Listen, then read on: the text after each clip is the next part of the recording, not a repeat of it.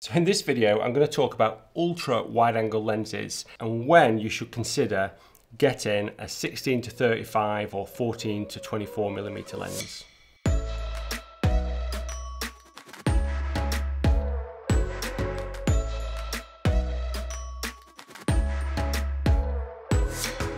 Morning everybody, fantastic to see you all again. So one of the things that I get asked all the time is what gear should I get? Should I get this lens or the other lens? And the thing I get asked more than anything else is when should I get a wide angle lens? Is a 24 to 70 enough?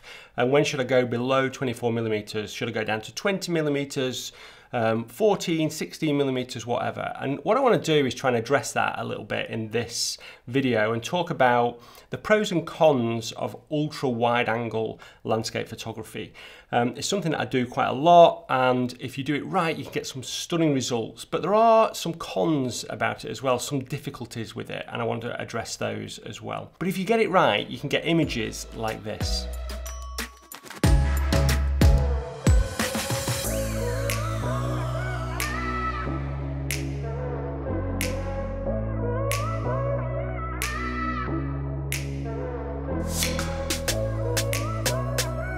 So I'm sure you agree that those are fairly stunning images. They capture the landscape really great. Those foregrounds really pop and really create a sense of drama. But to do that, there's lots of things that you need to think about when you're in the field and decision-making processes that you need to go through when you're building that composition. And what I want to do is go through those now. So we'll start with the pros. What are the pros of using a wide angle lens? I use the 14 to 30 millimeter lens. I'm just about to upgrade this to the 14 to 24 millimeter lens. Basically, the only difference with that is that it's slightly optically better, but this lens has been amazing. It's slightly soft towards the corners, but apart from that, it's super good, and it's really small as well. These f4 lenses from Nikon are great because they're so light. So the first pro of using an ultra wide angle lens and shooting at a smaller focal length like 14, 16 millimeters is you get an increased depth of field. A lot of people don't realize, but when you drop down the focal length range and you get down to 14 millimeters, 10 millimeters, maybe if you've got a crop sensor, then you get more depth of field. So the smaller your focal length, the better depth of field you have. And that's why a phone camera has super good depth of field, because they're like a 3 millimeter lens or something like that. So they've got a huge amount of depth of field. So that's a real pro. It means that if you're shooting at 14 millimeters, then more things are going to be in focus. If you just look at this graphic here, it shows that shooting at 24 millimeters focused on infinity, then everything to about 1.3 meters is in focus at f11. But if you shoot at 14 millimeters, then you bring that forward to everything from around about 50 centimeters being in focus. So it does make a difference having that smaller focal length.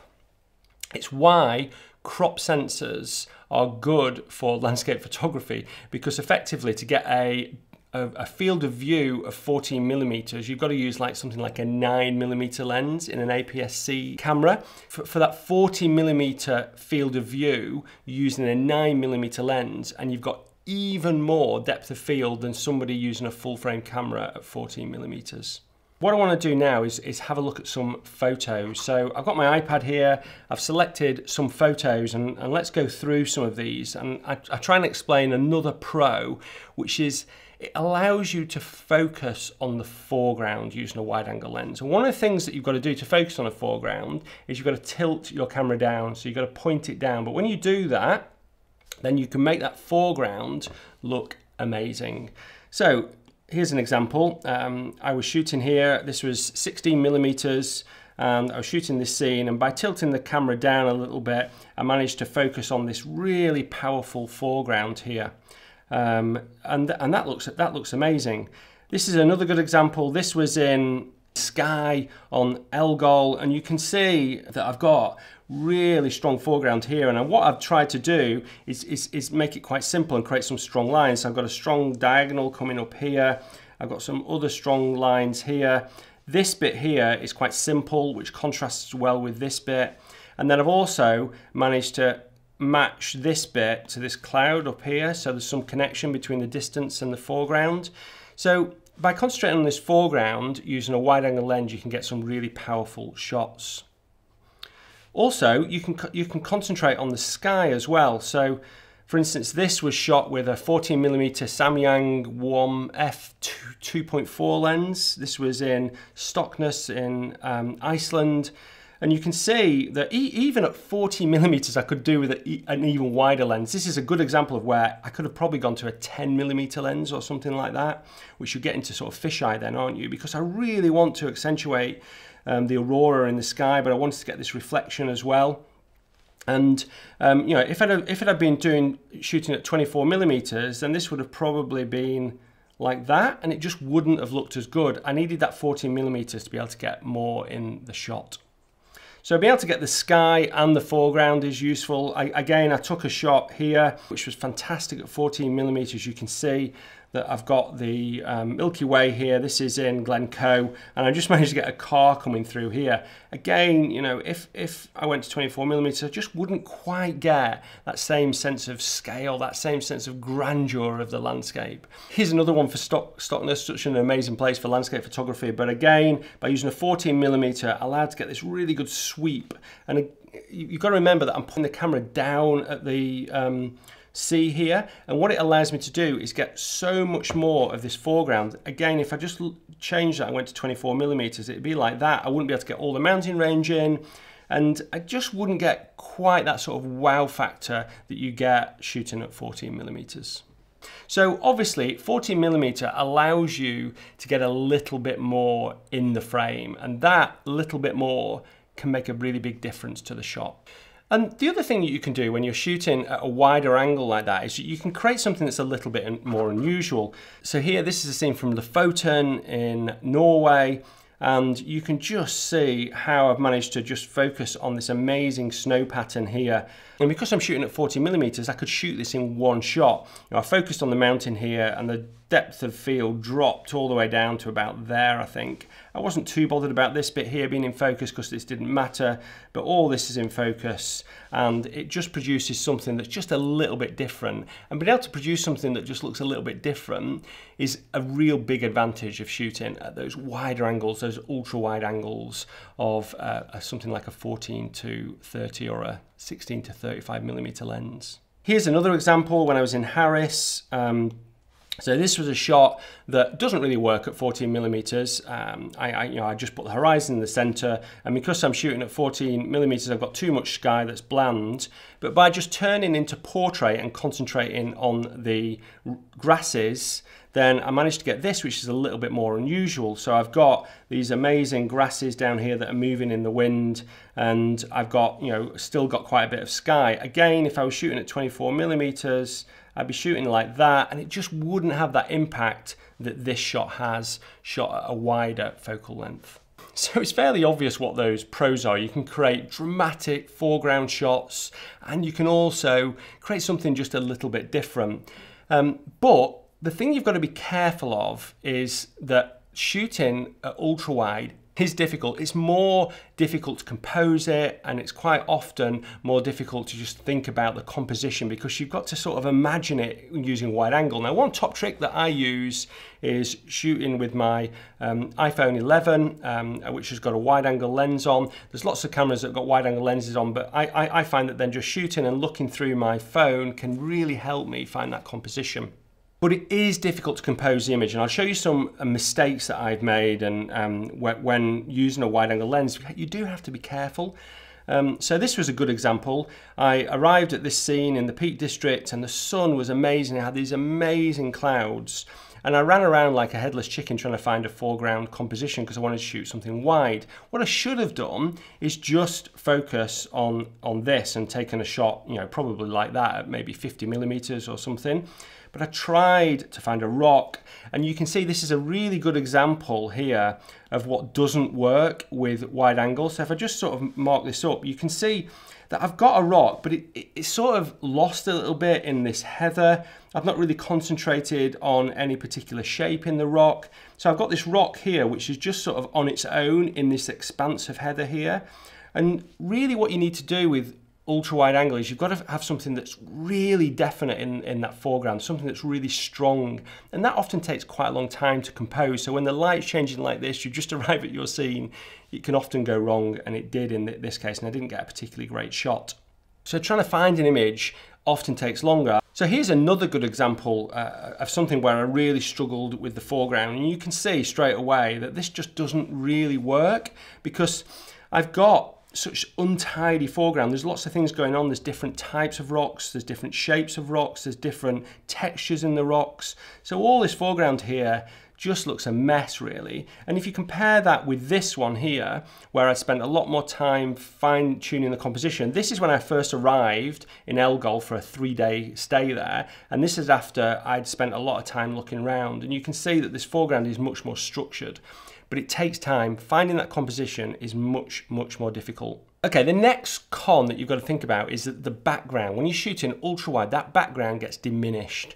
So for instance, in this shot here, you can see that those background mountains are starting to get small. Now, I think in this shot, I get away with it because it's quite a strong foreground. You know, I took this shot probably two and a half years ago now, but those background mountains are diminished. And because this is such a strong foreground, I think I get away with it. But you do have to be careful. For instance, this shot here of mass, this is actually a 24mm lens, and if I'd have shot wider, then you can imagine those mountains would get a lot smaller.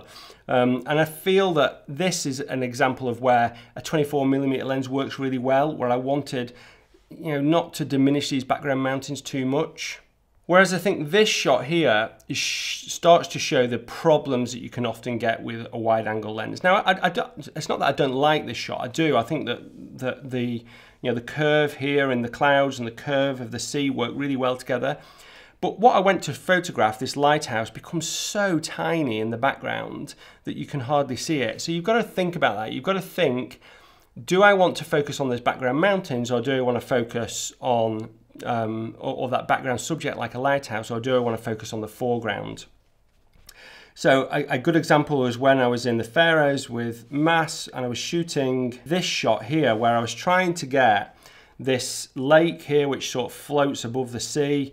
Obviously Mass got in the way here a little bit, but I felt in this case that these mountains and the mountains in the background here started to get a little bit diminished, and I think that the shot that I liked more in this case was the shot that was eventually shot at about 30mm, which was this shot, where it sort of promoted these mountains a little bit more. Now they're different shots, but you can see the difference you get from going from 14mm through to 24mm.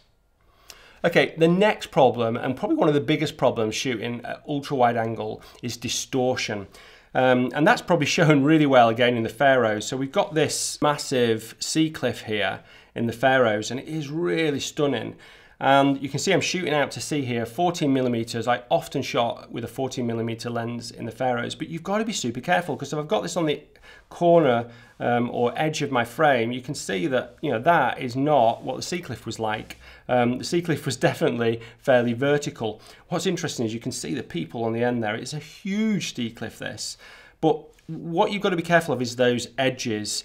By moving this sea cliff into the middle, so if I just go to this one, you can see this is exactly the same lens, but all I've done is I've moved it closer to the middle, and I've now got a vertical. So you've got to be careful where you place things with wide angle. Again, a good example of where that didn't work very well is this shot, which I really like. I've got some amazing foreground here. I really thought about that carefully in the Lofoten, but this is quite a symmetrical mountain, but it's leaning to the right hand side. It looks a bit odd, and then you can see that the houses here are starting to lean.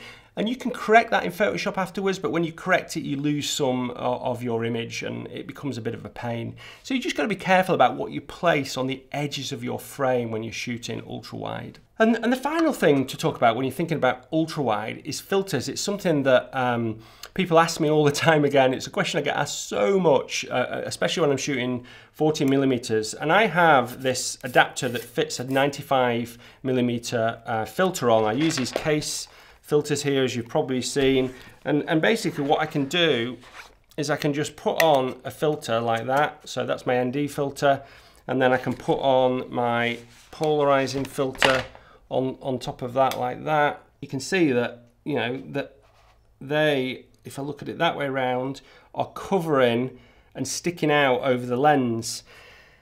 And with that filter system, I don't get any vignetting, and that's really, really important. You don't want to get vignetting at 14mm. Otherwise, what you tend to do is avoid shooting at that because you're worried about vignetting. But this allows me, at least, I never use more than 2 filters, but at least allows me to put 2 filters on my 14mm lens, which is a really, really important thing. Now, I have to say, I don't use my polarizer that much with my 14mm lens because you've got to be careful about the effects. Usually water does weird things as you're polarizing it. You've got to take a decision of what you want to be polarized the most. And when you're shooting with sky, you've got to be careful as well. So I hope that's helped. I hope that's given you some idea of, you know, what to think about, you know, the basics and pros and cons of shooting with an ultra wide angle lens. Ultimately, for me, it's about those foregrounds, finding a foreground that's super simple and then really showing that foreground off, and then thinking carefully about the background. If you're really close to some mountains like I am in Stockness, where the mountains are towering above you,